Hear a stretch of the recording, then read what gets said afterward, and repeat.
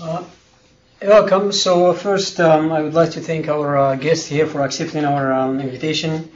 So although he has he's very busy and his time is very precious, so he actually accepted to share with us some of his experience and expertise in high-performance computing and astrophysics. So our guest is Falk Herwig. He's an associate professor in the Department of Physics and Astronomy here at UVic. He obtained his PhD from Astrophysics Institute, Potsdam, and held postdoc positions in Potsdam, UVic, and Los Alamos. Before joining UVic in 2008, he held a lecturer faculty position at Keele University in England. As you already know, he's an outstanding astrophysicist. As such, he was awarded the Ludwig Berman Award in 2004.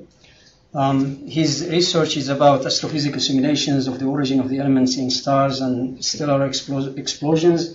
He has worked extensively on the evolution of stars, in particular white dwarfs, binary stars, and their interactions, as well as the nucleosynthesis in all of these stars. Falk is known for his large-scale simulations, thousands of cores, and he uses powerful computational tools to simulate the hydrodynamical mixing process inside the stars and to analyze the nucleosynthetic signatures of different types of stars. He's an active member of MESA platform, and he's the main founder of WestGrid collaboration.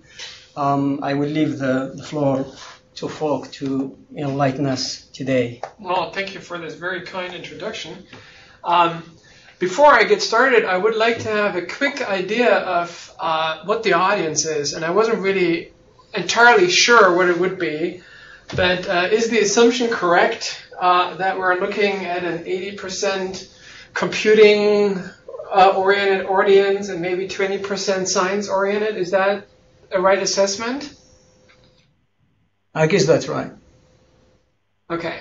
So if that's sort of, I'm working under that assumption and simplify some of the details of the scientific implications, not by making them wrong or anything, but maybe by not going into too much detail on some. But I have some slides prepared that I hope can really explain what this is all about.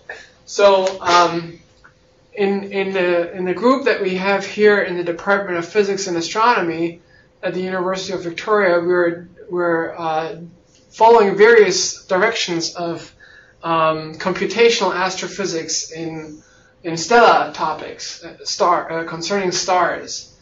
And one that project, so there's three projects that I just listing here. I only want to talk about one in more detail, but one of the projects that has just been finished was a PhD project working on binary merger simulations where a giant star is merging or engulfing a low-mass or planet companion.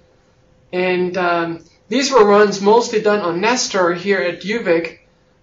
We used for that the ENSO code, which is a publicly available code that originates in the US and Mike Norman's group, and is used for cosmological simulations. And what we have done is adapted for star simulations, which required adopting the Poisson solver and things like that. Typical runs for that project were on 200 cores for maybe 2 weeks for one run. And you can see here one example where we have the companion spiraling into the giant star, and this is the density representation of a polar and an edge on view. And the orbital energy is transferred into the binding energy. This was a suite of simulations that was more extensive and more detailed than what had been done before, and it provided some very interesting insight and, of course, opened up many new questions that we now have to work on. Like always, you try to solve something and then you realize there's all these other new questions. That project is finished, and just want to show you here, for now at least, the student has a postdoc position now in Germany. We'll continue on this, but Nestor was critical for that work, and we worked very well on that cluster. The other two projects so we use the WestGrid resources also for comprehensive nucleosynthesis simulations, and these are simulations where we take maybe a one-dimensional stellar evolution complete from the main sequence to the supernova explosion or the white dwarf, including 1D spherically symmetric models of the explosion at the end. And these have multiple zones, of course, maybe 1,000, 2,000 zones, and then we follow these in each of the zones and calculate the complete possible nucleosynthesis that could go on there, including all the S process, the heavy element production. So these are thousands of, literally, I mean, all this species that you see in the chart of isotopes. We do this in the post-processing mode. It's parallel. This is a code that we developed in our group over the last couple of years, and I think it's quite competitive internationally in this area. I'm not aware of people doing it at that scale like we do. And just to give you an idea, one of these cases, say you want to have a 20 solar mass all the way through the supernova in 1D, of course, costs about 2 days on 150 cores. And if you want to have a full set that is meaningful and that people can use, you need to have about 50 of those. And that's sort of a typical project size where you say, do these, and then you change the physics assumption, do another one. Okay, so you get an idea of what the problem size is. And there's a student in my group working on that right now. And we have also several external people logging in using the setup to WestGrid computers, former postdoc and his student now, and another student from my previous position in England. So this is going on. Also a lot done here on lattice in the past, and now more on Nestor again. These run on 150 cores and are sort of production bread and butter kind of activities. Then we have, finally, and this is what I really want to talk about, the 3D stellar hydrodynamics simulations of convection and nuclear burning. And those have been performed on Orkinus, mostly with an important testing phase where we did smaller runs just to get started, also on lattice in early 2011. And so this is what I really want to talk about. And I thought that in order to explain what the physics is briefly, I do a couple of sketches as they sort of allow you to highlight what the essential idea here is. So we're looking at a star that is very evolved towards the end of its life. It is a star that will end up as a white dwarf, and this white dwarf is preformed here in the center. And the center, also shown here in this wedge, is inactive. It is C, carbon, and oxygen. But it is surrounded by helium burning. And this helium burning is sort of periodically unstable and seeds violent convection in a significant layer here, in a shell surrounding this inert core. And I marked this as red. And then these stars have on top hydrogen-rich layers, which may or may not be convective, but that's not important. What is important is that, so here I show you the profile here as a function of radius. What is critical here is that we are interested in the important case where protons can, so I'm going to skip. So this is sort of the more science version of this slide, but I'm going to skip that and continue with the sort of sketch version. Okay, so here you have your wedges again, and the temperature increases inward. And the key of this problem is that we have protons that, although they are less buoyant, the mean molecular weight is smaller, in this high gravity environment, still when this highly turbulent convective interface here gets in touch with these protons, they are entrained, they are mixed in, okay?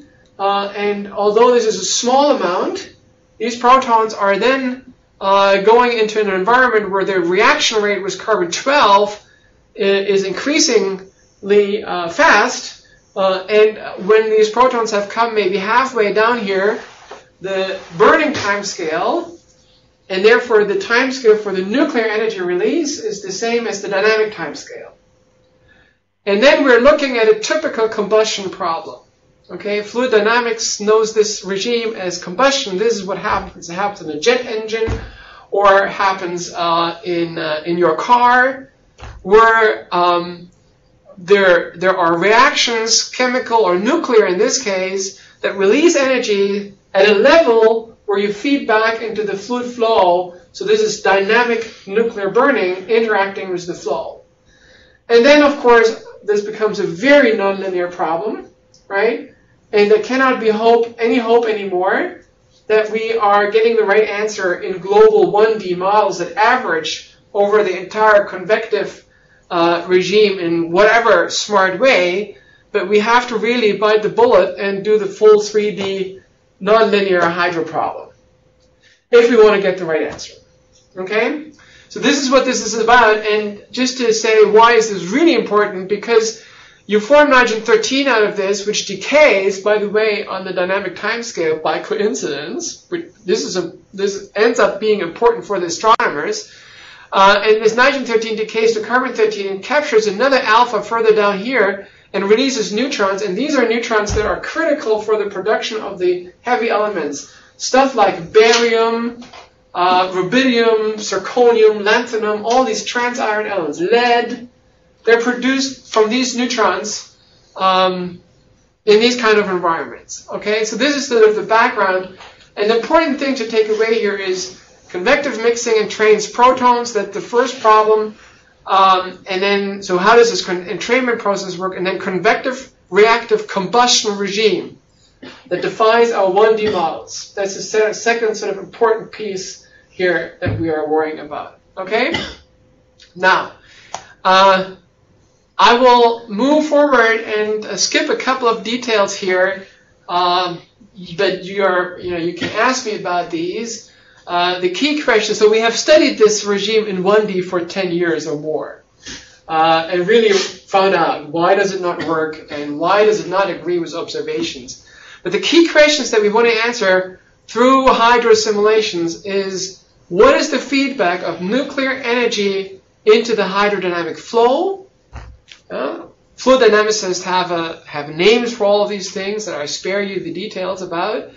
What is the and so in order to answer that, we need to know what is the morphology of the entrained fuel. For example, is this fuel as it comes in pre-mixed and then just diffuses down, or does it come down as a homogeneous plume and we are more in a flame regime?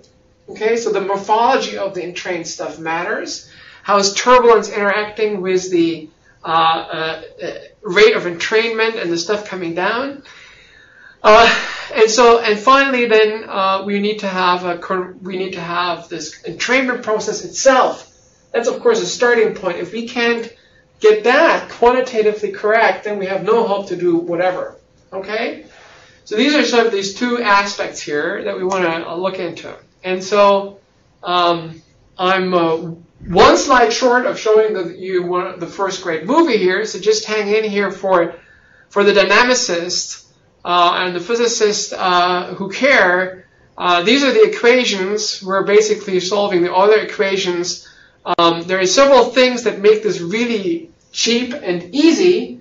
And the most important thing from the computational point of view is we don't have gravity, so we don't have to solve a Poisson solver. So we only have local interactions, which means that the parallelization is really easy and can be done in a very efficient way. This is why we can scale to thousands of processes. With this problem, we have a static gravity in there, a potential. This is different compared to the ENSO calculation of the common envelope. The common envelope needs to have self-gravity. You need to do Poisson solver. This is why they don't go up to more than 200 cores. right? Scaling really bottoms out above that. So no gravity, no radiation, which would be another candidate for a long distance force, which would really ruin your parallelism. But there are some things that make this very hard and difficult and challenging, and that's the large dynamic range, 10, 11, 12 pressure scale heights, which is really a lot if you have to project that radially. And you have to resolve all these pressure scale heights or density scales or whatever. The flow is vigorous convection, but it is in the deep interior, slow flow. We're talking about Mach numbers of 3%. Okay, and this is a regime where explicit schemes are not really, explicit schemes are really expensive because you are current condition limited. The sound speed limits the time steps. But at the same time, implicit methods aren't really cheaper either, because you pay so much more to do an implicit solve compared to the explicit solve. So we're right at this edge where you just have to pay what you have to pay. And you can see what we have to pay. We need to do millions of time steps on our grid. So if you just see what our grids are and you're not impressed, then please bear in mind that any of these runs are above 1 million time steps. And the other challenge here is that the entrainment against buoyancy of really small amounts of stuff, we're talking about less than a per mil. We're talking about stuff that is at a level of 10 to the minus 5 in volume fraction or mass fraction or whatever. And doing that is really extremely difficult. You need a very accurate advection scheme for that. Because we have, in these deep interiors, we have a very stiff boundary of this convection zone. It's almost like concrete. It's very stiff. Okay, the relative stability on both sides is very large. Okay, so calculation I'm going to show you here first is a little bit of a history. What did we do? How did we do it? In 2011, after having done some scaling tests in 2010, on Nestor, we did many tests, many of them on lattice, and we were really basically busy for a year weeding out all sorts of issues concerning, what's the right resolution, compiler issues, code details, batch queuing system issues that some of you may remember that we worked through. All sorts of stuff, and finally, in December 2011, we arranged with the guys that are running the Orcanos cluster. We arranged for a reservation of 2,056 cores for 10 days, and that was a good fraction of our available time. But there's no other way to do these things, and so the simulation covers 1.23 million time steps on a 768 cube grid.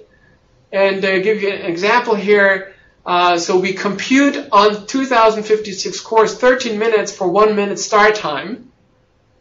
And 1 minute start time has to be divided in 1,366 time steps. Okay? But hey, this sounds like a lot of computing, but we're close. We can almost compute within a factor of 10 as fast as the star actually does it. And, I think a factor of 10 within the next couple of years is clearly within reach. It's already in reach. If we really wanted to, we could calculate at the rate that the star is doing it. Okay? So what I'm going to show you is a late phase of this entrainment process. And what you're going to see is the protons, the yellow stuff here, the yellow arrows, the hydrogen-rich stuff coming in. And shown is the fractional volume or the mass fraction of this proton-rich material, the yellow stuff coming in. The color scale here is everything above 10 to the minus 3 is transparent so that we can look through this hydrogen-rich stuff above. We look right at the top boundary here when we start the movie, and the color scale goes from 10 to the minus 4 to 10 to the minus 8. Okay, let's go. So what you can see here is, first of all, that you can actually see through the surface. And that just means that in most places, this interface is extremely thin. Already at this late time at 700 minutes, we're a lot has been happening, and this is clearly in a steady state. The other thing that you can see here is that we have large-scale global gusts, which are really covering the entire hemisphere. Here's a situation where you have basically two upwellings collide, and then continuity equation. So they come up, they collide, and then continuity equation says you have to go somewhere. You can't go out because the ocean doesn't just spring up. You can't go out against buoyancy, so you have to go in. And these are these entrainment lanes that you can see here. Okay. So there's really a large-scale, early on here, a large-scale global structure to these entrainment processes. And the other thing that you can nicely see here is that there is an exclusion zone in the middle. The convection zone actually does go all the way down here, but there's this exclusion zone, and that is simply because the hydrogen that comes in is burned. So it disappears from the visualization. Okay? So what we're doing here is actually, this is not a time evolution, but what you're seeing here is we're taking a frame of visibility, and we rotate the star through that frame of visibility, which allows you, like a very thin mask, basically, which allows you to see a little bit the really non-spherically symmetric, large-scale, inhomogeneous structure of this stuff. Okay? And when you look at these movies, I think it is very clear that if you now imagine that wherever this stuff comes down, like here, it will release energy locally in that part of the 4 pi, right? It's very clear that you cannot hope to simulate that properly in 1D.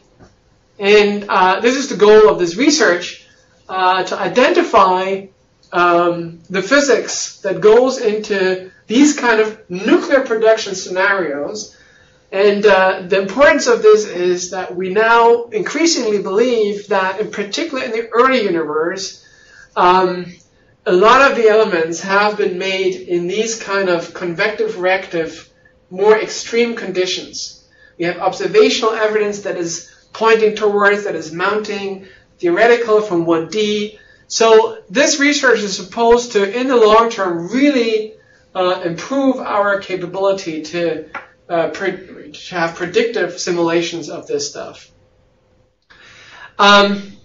Here you can see the same simulation. Actually, it has only a different visualization on the left with different colors, and on the right you see the vorticity, which of course is an indication of turbulence. Where you have a lot of vorticity, you have a lot of turbulence.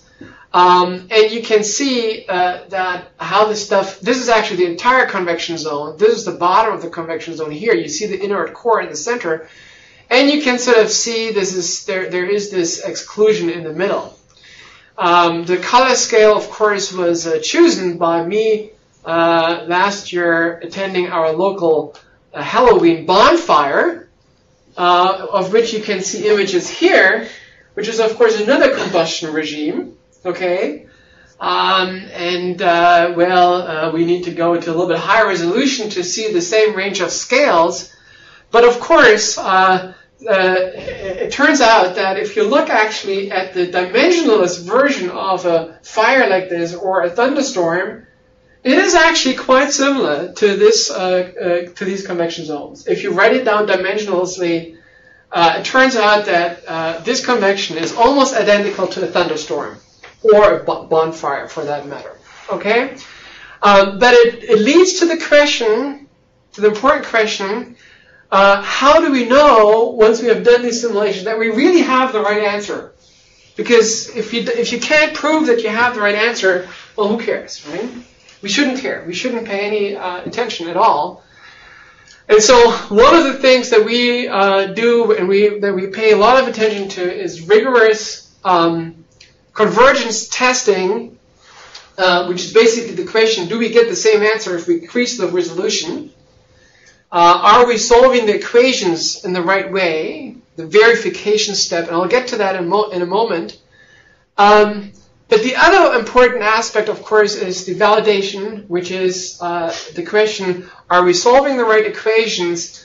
Do we include all the physics that we need? And the only way to answer that question is by going to compare with real data.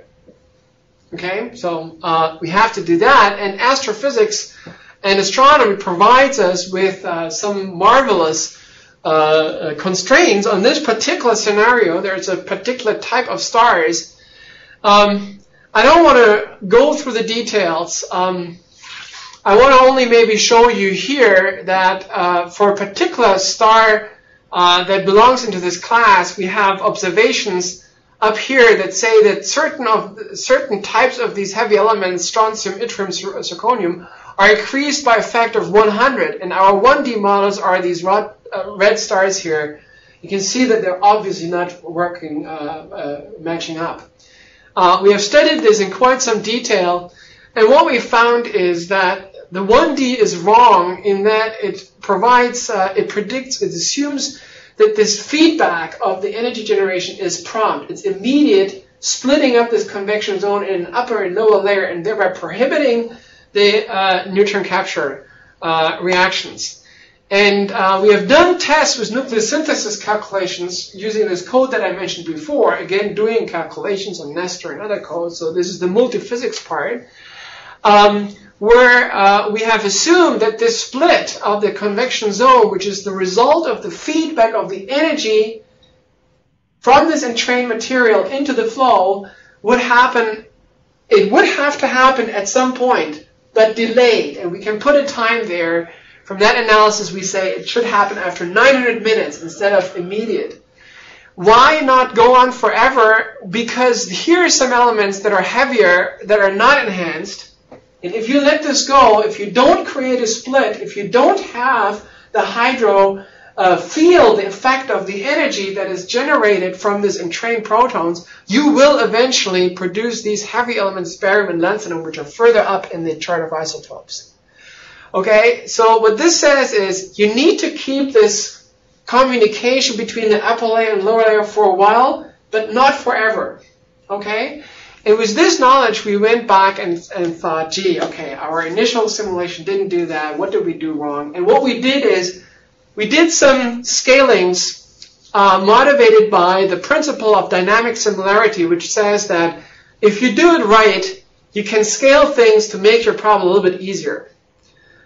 We lowered the gravity at the bottom of this core, and so that increases your current limit, so you need to do less time steps, but then you need to scale the energy generation, and so very quickly you realize that you don't know what you're doing anymore.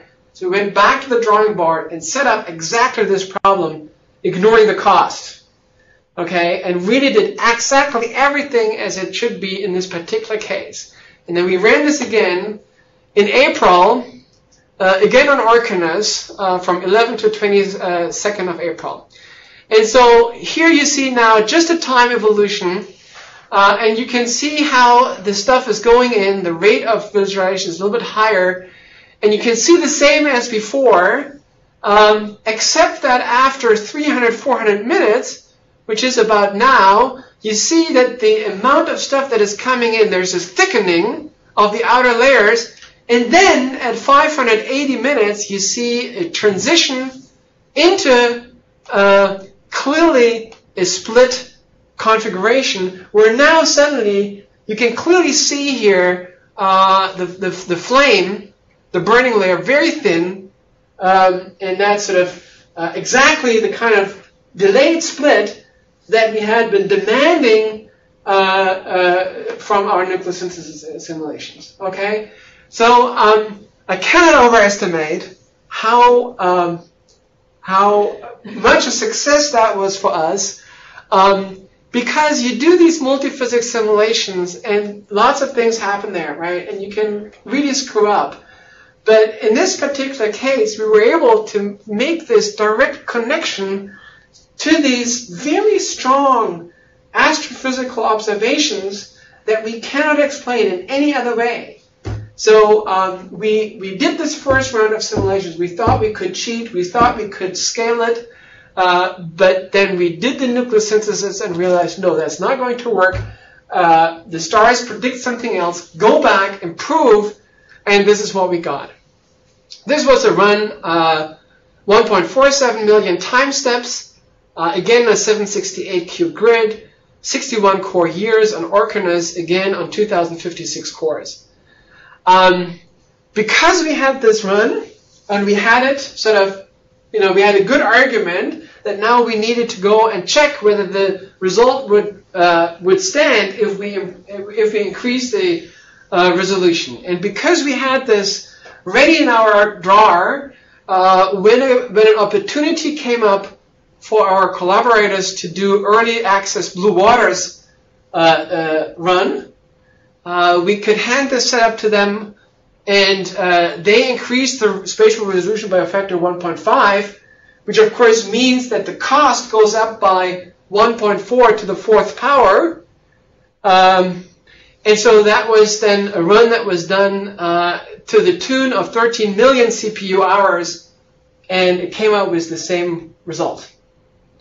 Okay? I should say that just this earlier this week we so that's I think for us a tremendous success because we are really feeling that we have established for ourselves and for our community that these runs now can be applied to other cases, and we can really start investigating this, believing that we get the right answer.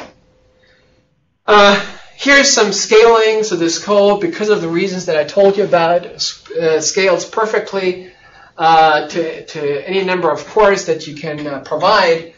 This is a strong scaling test going from 65 cores to 2064, and perfect scaling should be a straight line. And you can see that in this particular case, because of certain details that you can ask me about, it's actually improving the performance per node as you go down to higher cores.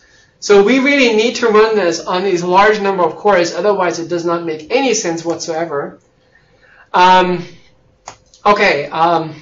one more thing that I want to show you, which is I mentioned the need to verify that we have the right answer. And one important way to do that is to really run your simulations of this type for a range of resolutions in space with different grid sizes. Okay, and you can only trust that you get the right answer if at some point your answer does not change anymore if you further increase the resolution, because it really means that you are resolving the range of scales that are responsible for the dynamical instabilities that do what you need to have done in that particular case. This was what I'm showing you here. I'm just showing you quickly the result was a precursor to what I just showed you, and this is why it took a while to get to this point. We investigated without the burn module whether we can reproduce the entrainment rate and what is the resolution that we need to have the same, the numerically, quantitatively, the correct entrainment rate without any burn whatsoever. Of course, this is an important piece. So what you see here is from another set of runs, some grid effects, and we could discuss those whether they matter or not. But we compare here, for example, the maximum RMS velocity, and you can see a 512 cube run comes out really at significantly lower velocities. But what we were focusing on is here are radially averaged entrainment or abundance profiles. And if you can't read the scale here, it goes down to 10 to the minus 8 down here. And this is a time evolution. We can measure, we can integrate the amount of entrained material and plot it here as a function of time. And you can see that the 512 cube run really has not enough resolution. It shows a much larger entrainment rate, which would be just the derivative of this curve, of course, than the high resolution cases. So if you then burned this stuff, you would, of course, in a 512 cube run, you would definitely get the wrong answer. because you have just too much stuff that you bring in, and everything doesn't work out anymore. But you can see from these lines down here, once we get to 1024, 768, 1024, it's really getting better. This is a little bit more an extreme setup than I showed you before, and so it's a slightly different setup. So the resolutions don't really match to, quantitatively to what we saw before, but the concept here is that you can now go and measure the entrainment rate here, and again, there's various ways how you can do that, and we did that in various ways. You treat at this point the data block as if it were an experiment. You find signatures in this numerical experiment, and there's degeneracy in how you actually measure things. We took that into account, and that's these error bars. And as the grid goes up, 512, 768, all the way here to 1024 and 1536 cubed, we fit this with either a power law that would signal no convergence, it would just continue to go to zero, or with this offset exponential where the constant, the added constant, would be the converged entrainment rate. And I think that this diagram really convincingly shows that this converging exponential is a better representation. And with a certain confidence, we can actually say what for this particular simulation, numerically, with an uncertainty, the entrainment rate was. And so with this result under the belt, we can now go back and say, okay, by the way, 1024 is really sufficient for this particular setup. So now we go into production mode, and we don't need to spend the money for 1536, but within a certain range here, we get the right answer for these lower resolution runs. Okay, these are, for these type of environments, the first convergence, successful convergence tests and demonstrations that I have seen. Okay, good. We do some of this stuff. We derive now mixing coefficients that we maybe can put back in 1D, and we don't need to talk about this. There's more sort of sophisticated analysis on these other than the pretty movies. But I think I should close here and have maybe a couple comments here briefly looking forward and going away from my particular project here in our research program into more general comments about the role of computing, and maybe this is something that we want to discuss as well. So the main point here is what we're demonstrating, that these predictive multiphysics simulations are really a very powerful tool to investigate and generate scientific understanding and solve some urgent issues. I just mentioned to you that the same code kernel that we're using in the STAR code is also used by our collaborators to perform inertial confinement fusion simulations. Okay? Again, as a matter of fact, the density and the in an inertial confinement fusion environment are very, very similar. The temperatures, actually. It's just a different reaction rate. And so the validation that we do here really helps these other applications. But in general, I think I really believe that the national science program needs to take full advantage of this. We cannot afford to be blind on that eye, and in this, what I still consider really an emerging area. Okay, I mean, we have been doing this for a while, but these type of simulations and doing this computing is still an emerging area, considering what's ahead in terms of hardware and software. So I think the one goal that one could have is to really ask, do we, for example, have a credible path to petascale computing by 2020? Ideally with homegrown codes. 2 out of the 3 codes that I showed you examples of were not homegrown. We have helped, we have added modules, we have improved them, but the hydro codes are not homegrown. A challenge in terms of the hardware is that these future environments that will deliver these higher rates of performance, they will come, but they will continue to be more hybrid. environments, and these are a moving target for code developers, but gee, that's just the future. We just have to deal with it, I think. And so I think a point that I feel really strongly about that has to go in parallel with the hardware development strategy is significantly improve and develop simulation code building expertise. Without that, I think it's very difficult to follow along with everybody else and make this tool available to our environment. And so, who is everybody else? I mean, you know all these things. You're the computing guys, but you know that internationally, we have sort of a skip. Every 10 years, we go. In 2000, we had terascale computing. Now, internationally, not in Canada, but internationally, now we have petascale computing, and people are really going towards exascale computing by 2020.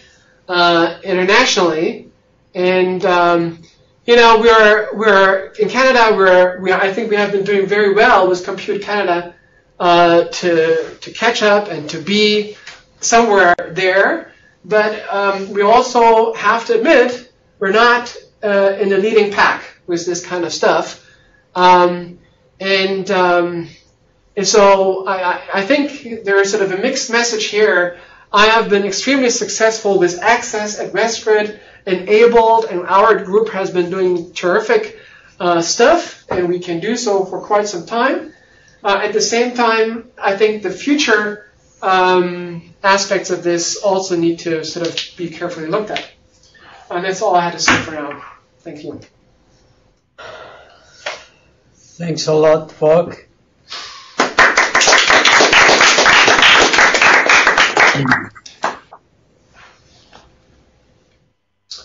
Okay, Malcolm, it's up to you. Any questions? Any questions from any sites? Raise your hand and unmute for your question, then mute again for the answer. So a question from Calgary. Go ahead. Okay, so it's just thanks for that very interesting talk. I was interested in your pretty movies, you called them, the 3D visualizations. I wonder how much you use those in your sort of workflow to discovery, because you have many different ways you're looking at the data, but the 3D visualizations in particular, how do you use the 3D visualizations in your path to discovery? They actually play a very important role in the sense that you can extract line plots like these, and they are useful too. But they, of course, they are aggregate and averaged quantities by definition. But if you look, for example, at this set of four shots, this is sort of showing the very early evolution of a simulation, starting here with the initial state, and then as the convection starts, this is a Cartesian grid. Of course, you start to see grid imprints, because we are initially at a very, very tiny level of perturbation. And of course you see grid imprints, but then you look further on, and as the real signal of the convection starts to approach this upper boundary, you can see that the grid imprints are overwhelmed by the real signal. And so finding bugs and finding artifacts is really done to a large extent by looking at these kind of visualizations, and so they play an important role. I have to say that, of course, we did not start with 3D spherical simulation. There were lots of tests done on just plain Rayleigh-Taylor or other things. And so for that, the visualizations play a very, very important role for the investigation. Yeah. Okay. I'm Kaori Tanaka from Saskatchewan. I'm just curious about the numbers you showed at the end, different numbers for different countries. So how does Compute Canada or WestGrid compare with Japan, USA, or Germany?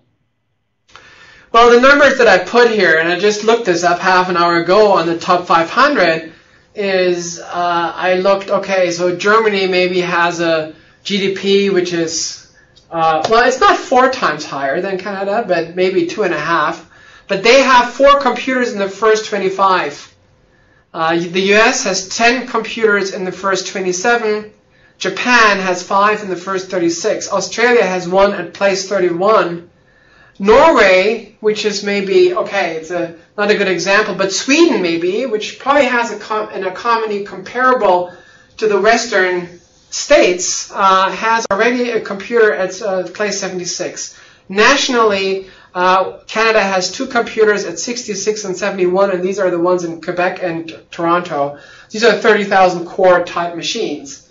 WestGrid, I think, comes in with Lattice, I think, and that's somewhere 100 plus.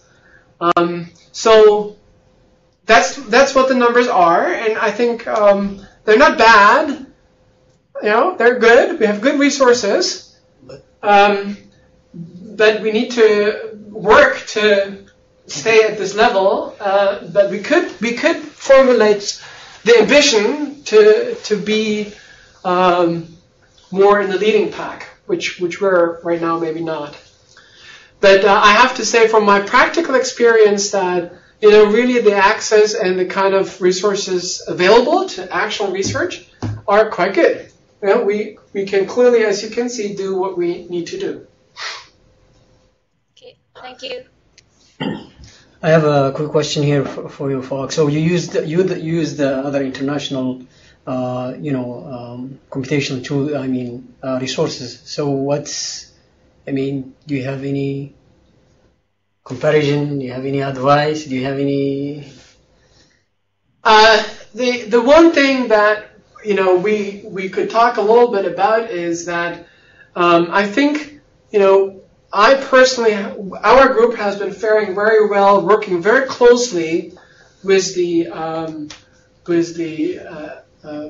people who run the clusters.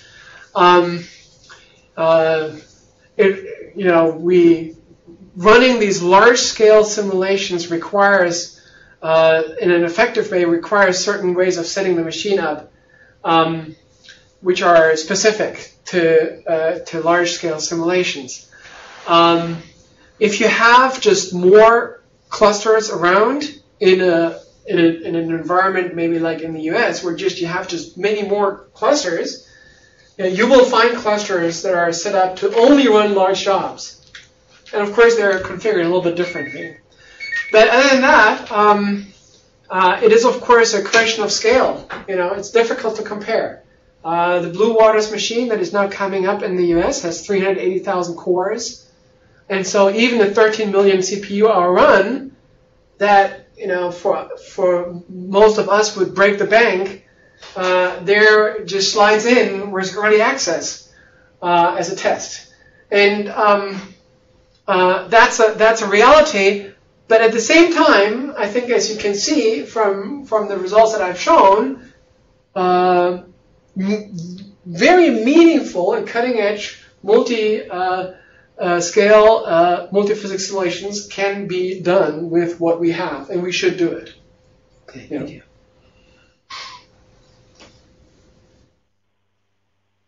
Great. Time probably for one last question. Any other questions?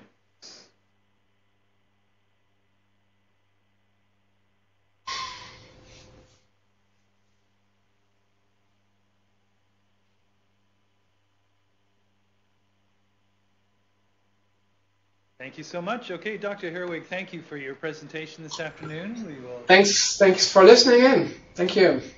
Pleasure.